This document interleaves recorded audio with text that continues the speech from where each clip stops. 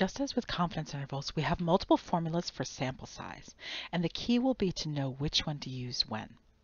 Now, before we even get into that, however, how can you tell it's a sample size question versus a confidence interval question? And that can be particularly tricky. Now, you want to look for the question words of how many or what sample size or something similar to that. But be warned, there will also be confidence mentioned. So that's the key. So let me make a note. Warning. Confidence will be mentioned, but you have to look for the question words. Confidence intervals will be mentioned. Right? So confidence intervals will be mentioned, but look for the question words. If all the problem does is say, construct this interval, do it, right? Do this thing, construct this interval, then you're doing a confidence interval question. If it says, how many do I need in order to construct the confidence interval, that's a how many question. That's a sample size question. So watch out. They'll both mention confidence. They'll both mention confidence intervals, but the actual setting up question word will be how many, how much, what sample size, right? It can also be how much, I should mention. How many, how much, how big a sample, right? Those are sample size questions. All right, now there are 3 sample size formulas. So let me go to the exam notes packet. Again, I usually make it yellow in my course pack, so yellow packet, exam notes packet. And we can see there are 3 separate formulas. So we can just write them. There's this one with the p hat and the q hat. There's this one with the 0.25, and there's this one down here. Okay, so let me write those in. So we have p hat times q hat. Now the formula actually doesn't write the times, but that's because I wrote them and I'm a mathematician, and mathematicians never bother with the times dots. They're too lazy. But they're there. It's multiplying. As opposed to 0.25 times z alpha over 2 over the error squared, or s times z alpha over 2 over the error squared, right, to the 2 power. All right, those are the 3 formulas. Now, how are you going to know which one's which? What are we going to look for? Okay, so for this one, this is for proportions. It's for proportions, and there's a prior estimate. There's some previous old p hat that we can use. So we will do so, right? So there's a pre-hat, right? It's for proportions. These top 2 ones are for proportions. The bottom one is for means. All right. So this will be for proportions or percents, proportions. It'll have, and so will this one, right? And remember, proportions are often written as a percent, so percent.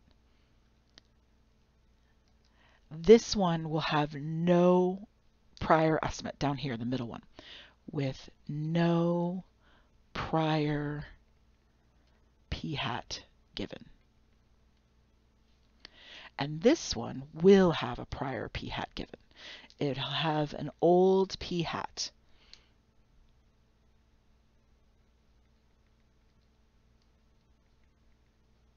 Right? The way we say it is prior, meaning in the past, estimate. So in other words, there'll be an old p hat given in the problem. So if there's an old p hat given in the problem, that looks like it's one word, but it's not. It's an old p hat. There we go, I fixed it. Old p hat given. And that's the word prior. No prior old p hat given.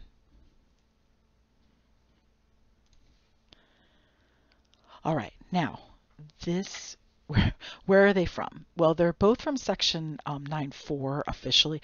Technically, it's actually from section 9.1 if you actually opened up a real textbook. But I took those apart and took them out of section 9.1. But they are officially from 9.1. Now, where are you going to get them? Well, they're in this yellow packet, in this exam notes packet. Now, in my current semester, it's page 237, but that changes from semester to semester. So go to your exam notes packet in the semester you are watching this in and put what your page number is, and it's the top left formula on that page, right? It's in the top left. And then this is the top right formula on that page. So put your page number. Again, for my current semester, it's page 237, but that varies depending on what semester you're watching it in. Now, how can you tell it's these ones versus this one? Well, this one is very unique because this one will talk about the averages, right? It'll talk about the mean or average, not proportions. All the rest of the ones we're going to learn are with proportions. This is the only one that works with means. And the other key is that S, which is the sample standard deviation, has to be given. So if you see a standard deviation, which is S, given to you in the problem, that it has to be this one. There is no other formula it could be. Now again, I put them into section 9.4, but actually it's officially from section 9.2. If you open up the textbook, that's where it would come from. I just took it out of there because I thought those sections 9.1 and 9.2 were too long as they were, so I made it its own section. Now, it's whatever page you're watching this on. So for me right now it's 237, but that can vary depending on your semester. But it's the middle formula on the page, right? Right here. It's the one for a mean. So I'll say the middle box in the center of the page, right? It's the third formula on the page.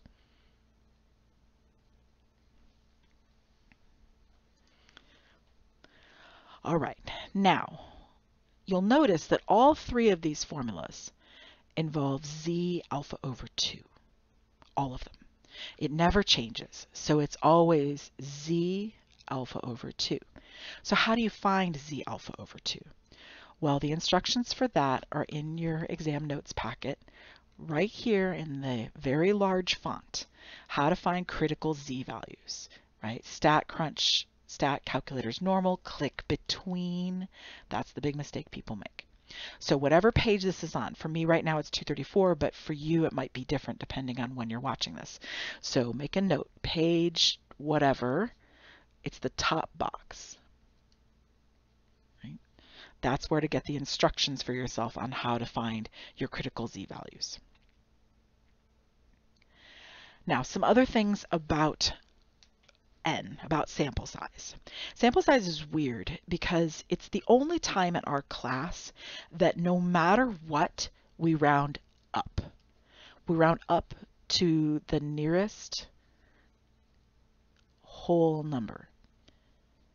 The rest of the class, literally every other calculation we've ever done, we do regular rounding. Right? We look to the next decimal place. If it's 5 and higher, we go up. If it's 4 and below, we go down. But this is rounding up, always. It's the only time we do it like that. All right, now some other issues. Error. So the margin of error has to be given. Error, right here, see how they have an E in the denominator like this? So what I'm talking about here is the error that's given. So error. It will be given to you as a percent a lot of times in proportion problems. It's very, very, very common, right? So in proportion ones only, which is these two up here, you have to change your error, which is given as a percent, into a decimal. See, the thing about percents is percents are how we talk about numbers, but they're not useful for formulas. They're not mathematically workable. So let me give you an example here. If I give you the error is, and how will you know the error? The error will be given to you with the word within. So let me highlight that. Error is often the word within. So if you see within in the problem, then that will be your error. So let me give you an example. Suppose they tell you they want within 2.5%. What that means is that the error is 2.5%, but that means that it's 0.025. We have to move the decimal 2 spots over from where it was.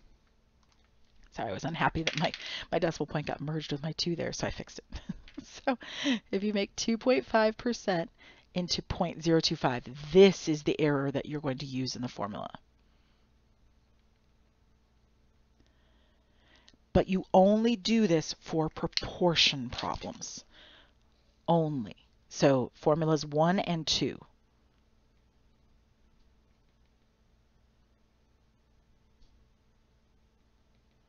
Not for formula number 3.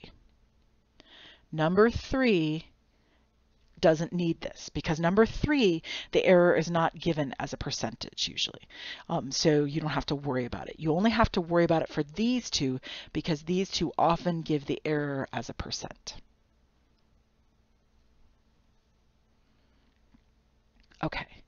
And I already mentioned this up above, but I wrote it down here as well, which is this warning that I gave to you up here. So this warning, I rewrote it down here. So it's so important that I said it twice. So that warning right there is that warning right there. Right? Beware, beware. Error, I just told us, the error for the keyword is within. When you see that within, that's your error, which I told us right here. I was getting ahead of myself apparently. So look for how many, look for what sample size. Those are just the most common examples, but again, how big, how much, those would also work, right? How many, how big, how much, how big a sample, that kind of thing. I'll just write that. How big or how much. I wrote it up above, but I'll write it again down below. Okay. Now, the trickiest bit, which is that there's some relationships between error and sample size and confidence interval and sample size and standard deviation and sample size. Now, this is not the same as the relationships we saw here. Now, in the confidence interval flow chart, we were looking at the margin of error every time, right? So we were looking at the error, the width, right? Width, width, width, right? So when I'm talking about narrower versus wider, I'm talking about error. This particular group is all about sample size, n, right? The relationships are still what I wrote, or they're related to what I wrote on the previous page, but they're not exactly the same. So this is n that I'm talking about. So it's saying, okay, look, n goes what direction if your error goes what way, right? Well, remember that error and sample size, so error and sample size have an inverse relationship. Right, this I did write on the previous page. This is the same thing. If n goes up, error goes down. If n goes down, error goes up. They're reversed of each other. They're inverted. Confidence, the C level, right? So I can give you guys an example here. If error goes up, n goes down. Okay, confidence has a direct relationship. So if n goes up, C level goes up. If n, well, or if vice versa, if C level goes up, n goes up. If C level goes down, n goes down. They have a direct relationship.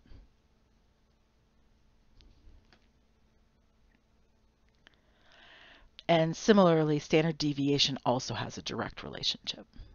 This was all gone over in section 9.4, so I'm just reiterating this. So n will go up if your S goes up, n will go down if your S goes down. S is your standard deviation, n is your sample size. So those are the types of relationships we can have. One other thing to watch out for. One final note that I didn't type in here, but we should have it. Remember that your confidence level can be high, right? 90%, 95%, 99%, 99.9%, etc. Right? You can go really, really high, but it can never be 100%.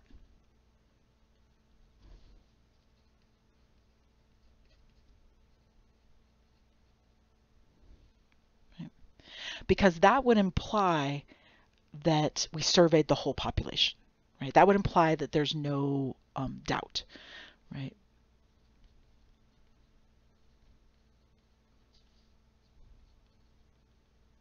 In which case there's no point in making a confidence interval because we know exactly what everybody thinks because we surveyed the whole population.